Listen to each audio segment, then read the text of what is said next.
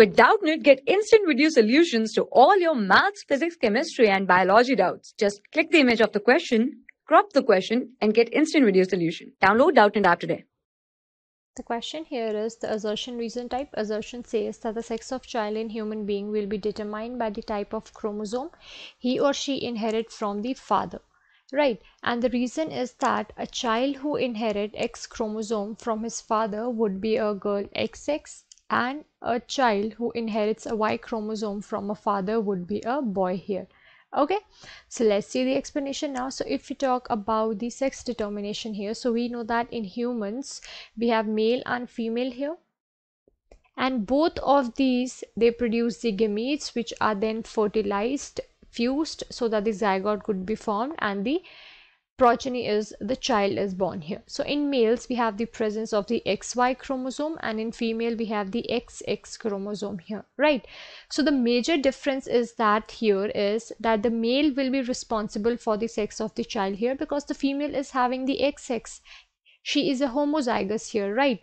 And if so, the making the assertion statement true here, that the sex of the child in the human beings will be determined by type of chromosome he or she inherit from the father here. Now what happen is, if the male is giving the X here and the female is giving also the X, she can only give X, right? So XX, it will lead to the formation of the girl here, girl child will be born. And if the male, it is giving Y here and the female is giving X only, what she has, then it will be a boy here. So only the chromosomes from the male, or we could say the father parent, it is necessary for the determination of the sex here. Now reason says that a child who inherits X chromosome from his father would be a girl here, and the child who inherit Y chromosome from the father would be a boy. This is also the right here. So assertion and reason both are true here, right? We could say both are true.